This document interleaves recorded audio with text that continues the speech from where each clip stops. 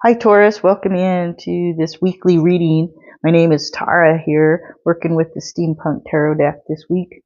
More information, as always, in the description box below. So this is for March 18th, 2024. Remember, time's fluid, so anytime this reading finds you, I'll go ahead and watch it. Let's see, Taurus, what we get for you. On the split, upside down, is the Chariot card, Let's see what else we get with this energy.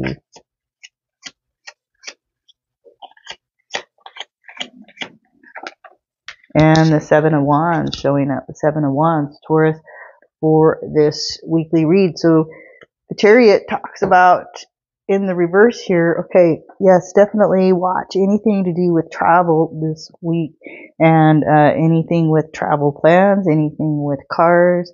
Double check that you have enough gas to get there. Check your oil. Double check before you pull out at the stop sign. Things like that being talked about. If you happen to get in that little fender bender, well, you're going to have to defend that action.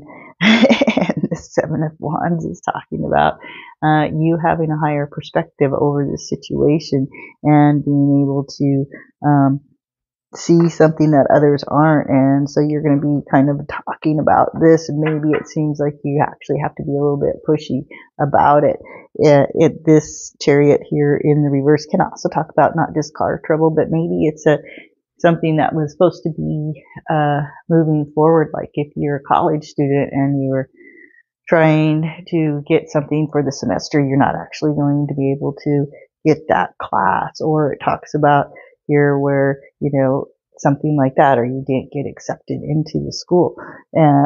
So you have to go and defend that, something like that, in order to become accepted, or there's a delay, something like that could be talked about as well. All these things, you having to defend your territory in some way, and also delay happening, and make sure you're cautious in any type of a traveling situation. Make sure you have all your things with you on hand too. If you're traveling, maybe don't check your luggage, but keep your luggage with you. Things like that, being extra cautious. Okay, 7. So you could be dealing with a Libra this week. Okay, Taurus, that's what I have for you, and I'll see you next week.